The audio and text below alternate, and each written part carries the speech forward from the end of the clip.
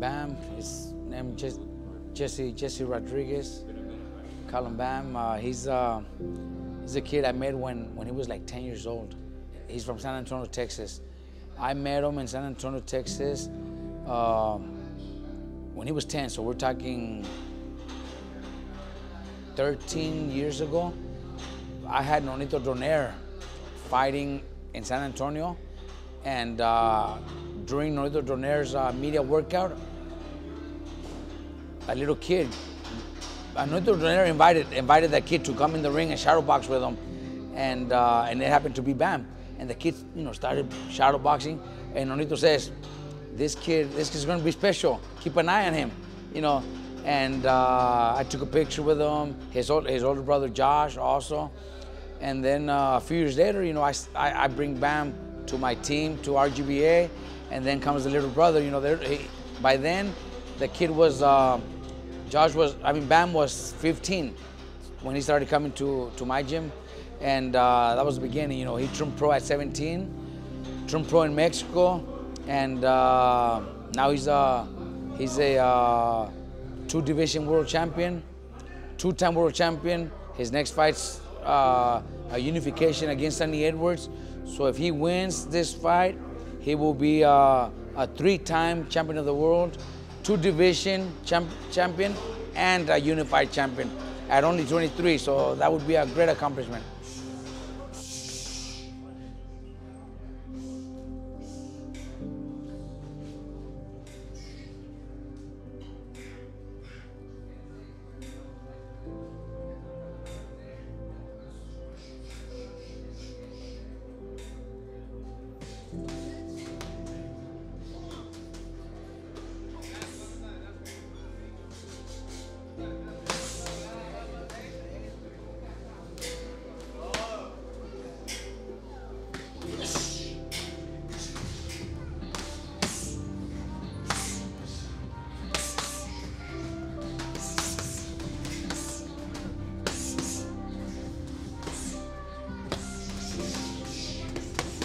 Yeah, my name is Jesse Bam Rodriguez. I'm 18-0 with 11 knockouts, 2-time world champ. Currently hold the WBO flyweight world championship.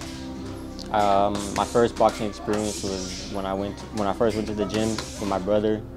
I was 9 years old. I went to go watch him train for about 2 weeks, and then I wanted to give it a try myself. So I went back to the gym that day and tried it out and stuck with it ever since.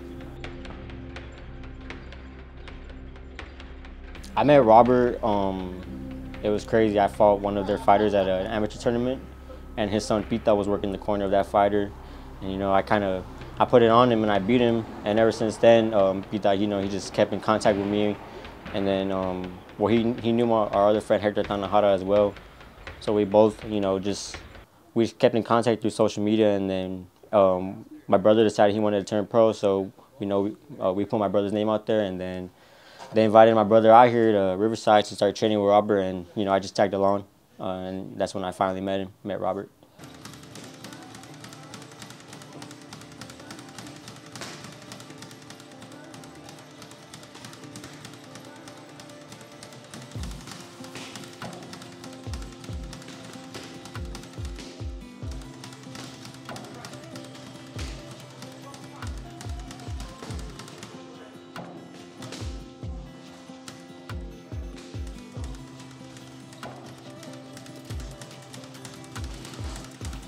You know what? One thing, just like his brother Josh, Jesse, Bam, these kids they were taught by both mom and dad that when you're doing something, you gotta give it 100%. These kids, when they come to camp, he's focused. If he's gonna be here for 10 weeks, he's focused, stays on his diet, eats healthy. He runs, he trains there's no weekend where I want to take a little break, I want to eat something that I'm not supposed to.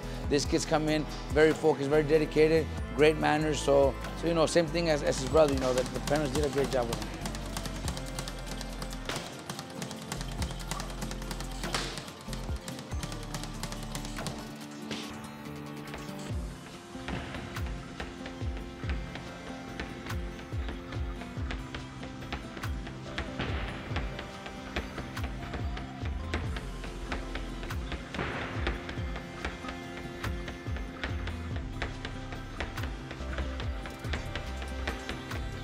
Boxing, it changed my life.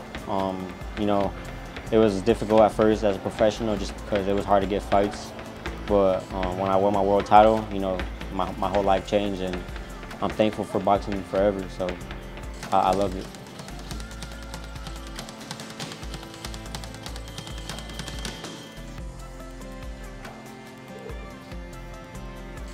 I want to take it as far as I can go. Once I stop having fun with it, once I stop, you know, enjoying it, that's when I call it quits. But as of right now, sky's the limit. I have, you know, no sight of retiring anytime soon. Do you think there's hope for Joshua to come back in the ring, or is he like done though? Nah, you know, there's been talks, you know, that he's getting that itch back. So I feel like, you know, he might come out of retirement. Yeah, I mean, once you're a boxer, it's always going to be in your blood. You're always going to have that itch. He's still young, hasn't taken much damagement, you know. He has a lot more left in the tank, so why not? I've had it since I was a baby. They call me the Great Bambino, like the baseball player. They got that from the movie Sandlot. So it was Bambino for a bit, and then they changed it to Bambi, like the deer.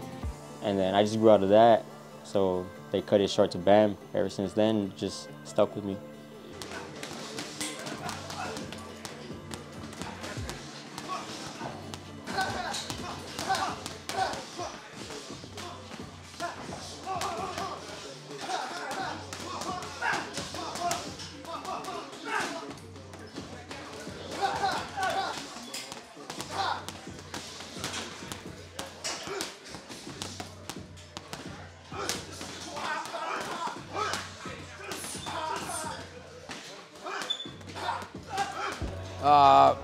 He comes for every fight about 2.5 months before the fight. So for this camp, he's fighting December 16 in Arizona. So he's been here for a couple of weeks. So that still gives us like 8 more weeks before the fight. No, this is definitely a decision of my own. You know, I know fights. I fight 12 rounds now, so to get ready for 12 rounds, that's a lot of work. So that's why, you know, I give myself 10 weeks to get ready for that. And you know, 10 weeks is just boxing, boxing, boxing. That's it. That's why I leave home, no distractions at all.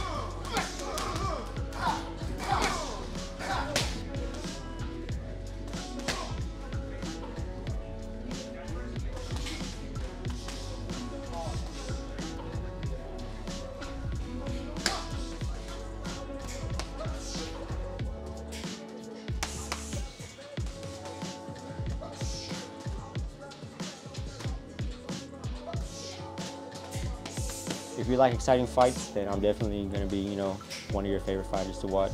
Every fight I'm in is exciting.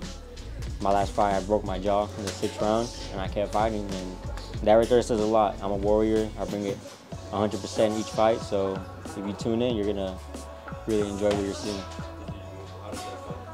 I won. I still won, yeah. Yeah. 12 rounds. It was for a world title, so I couldn't. I fought Christian Gonzalez, a fighter from Mexico. Like, I was about to end it, but tell me about that fight. Oh man, that shit was crazy. I remember when it happened, it was a 6th round. I got caught with an uppercut. I had my mouth open, and I knew right away my ears started ringing, so I knew something was up, and this felt out of place a little bit. And then later on in the fight, you know, about 2 or 3 rounds after that, I got another fracture. So I had 2 fractures in my jaw, you know, around 9, 10 rounds, and I kept fighting like that. The guy wasn't throwing much, so I wasn't taking many punches, but towards the end of the fight, like 12th round, he started throwing a lot more. He started catching me a lot, you know, a little bit more. It started hurting after a while, so I just backed up a bit in that 12th round, but after that, I knew I had the, you know, the fight in the bag, so it all paid off. Did the corner know that? Yeah, I told my coach Robert, you know, I think in the 7th round, my jaw's fucked up. And then, you know, they just told me to keep doing what I'm doing because they knew I was winning the fight. They knew it wasn't like too much of a dangerous fight, so I just kept fighting. Well, I'm glad they didn't stop it. Yeah, I know. coaches them like that's it. Yeah, nah, I wouldn't have let him, honestly. Like I said, the guy wasn't throwing much, so I wasn't taking much damage, but that shit did hurt when I was getting caught, but that's boxing, it happens. How was recovery after the fight?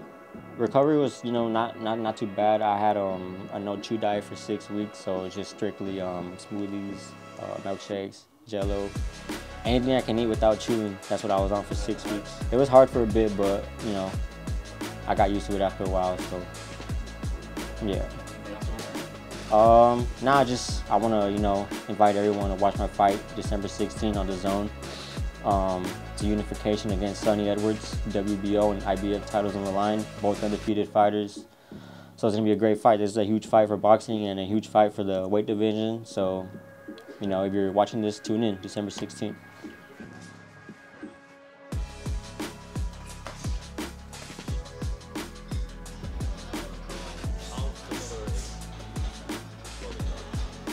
You know what, I could probably say the only similarity they have is probably when it comes to the way they act outside of the ring, outside of the gym. They're both very quiet,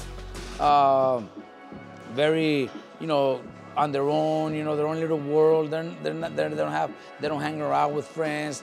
They don't, they're 23-year-olds, so you could think might want to go out, might like to party here and there, but no, he's a very, very quiet kid. It's just pretty much the same thing as his brother. But when it comes to boxing, I think they're very different styles. Bam is a left-hander, and he boxes very well with good pivots, good angles, and Josh is more like a little brawler inside, fighting on the inside. So when it's compared to boxing, they're totally different.